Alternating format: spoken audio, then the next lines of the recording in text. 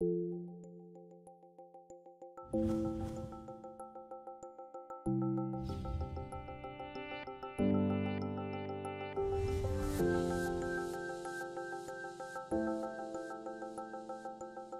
crucial factor in achieving the SDGs will be monitoring progress to learn from evidence and experience, and know how to shape policy and where to prioritize resources. To monitor the 169 targets associated with the 17 SDGs, the UN Statistical Commission has identified more than 230 indicators, concrete measurements countries will use to track and report progress and stay on course. Reporting on these indicators will require countries to collect and manage enormous amounts of data, disaggregated by gender, age, geography, income, and others. To assist them, UN agencies have been assigned a custodian role for each indicator, helping countries to better collect, analyze, and disseminate their data. FAO is custodian for more than 20 of the SDG indicators across 6 goals. Eradicating hunger and malnutrition and achieving sustainable agriculture is at the heart of FAO's work.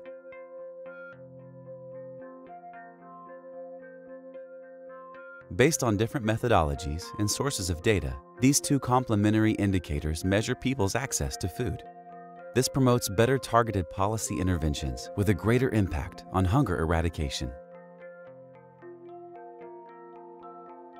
Small-scale producers are central to sustainable development, but there is currently little information to tell us who they are, what they earn, and how much they produce with the limited resources at their disposal.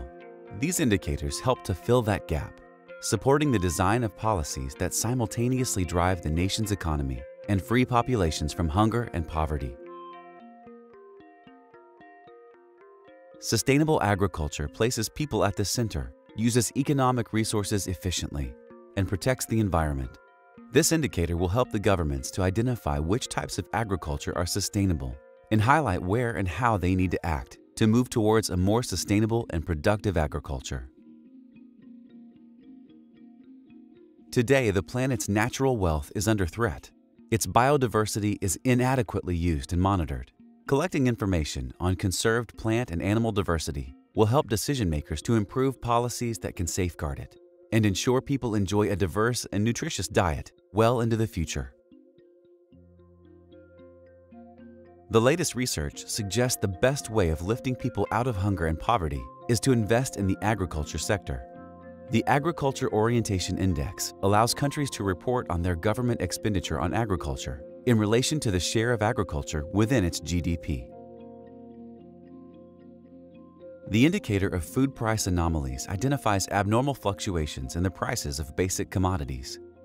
It helps countries to ensure that appropriate measures can be taken to soften the blow when consumer markets fluctuate. Women make up nearly half of the total agricultural labor force in developing countries, but own just a fraction of the land. These indicators use a large body of evidence to measure women's access and legal rights to agricultural land ownership. 2/3 of the world's population could be living in water-stressed countries by 2025. Through water usage-related data, these indicators measure water use efficiency and water stress so that water resources can support economic development and the world's ecosystems well into the future. A sizable chunk of the food we produce is lost or wasted, along with the resources used to make it. This indicator helps to detect where food losses occur throughout the food supply chain, thereby informing policies to improve the country's overall food system.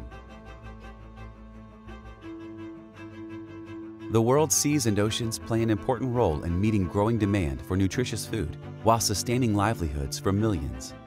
These indicators aim to measure the sustainability of fisheries and the progress made by countries in combating illegal fishing and protecting access rights for small-scale fishers.